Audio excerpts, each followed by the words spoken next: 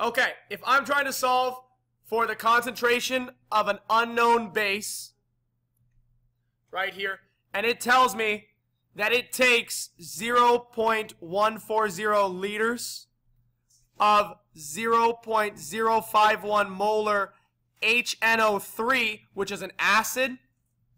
I'm looking right now at the volume of the acid and the molarity of the acid, which I know both of those things, right? Cool. It tells me that it neutralizes, which means it hits the pH equals 7, or for, in our case, the equivalence point of 0.225 liters of an LiOH, which is a base solution. What is the concentration of the LiOH? So you see here we have the volume of the acid, the strength of the acid, the concentration, the molarity of the acid, and we have here the volume of the base, but we don't have the molarity of the base. So here we have the volume of the base, but we know at a pH of 7 at the equivalence point, that means that the moles of acid are equal to the moles of base, which is the same thing as saying the molarity of the acid times the volume of the acid equals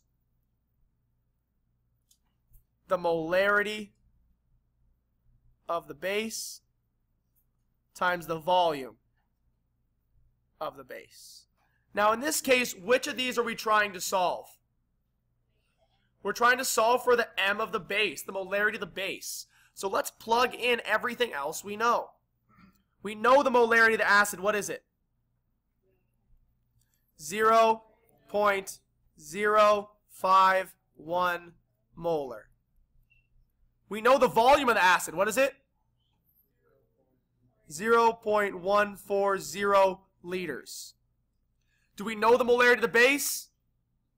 No, we don't. That's what we're looking for. What's the volume of the base? 0.225 liters.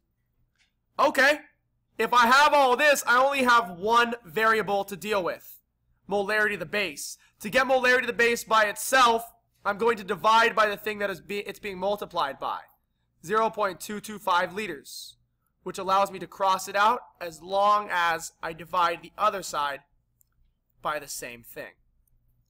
Now we have liters on top, which crosses out liters on the bottom, and we're left with a simple math equation.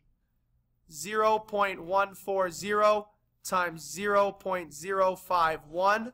When I multiply those together, I get 1 times 0 is 0, 1 times 4 is 4, 1 times 1 is 1, 0, 5 times 0 is 0, 5 times 4 is 20, 5 times 1 is 1, or 5 plus 2 is 7. So when I solve this out, I get 0.417, but I have 1, 2, 3, 4, 5, 6 decimal places. 1, 2, 3, 4, 5, 6.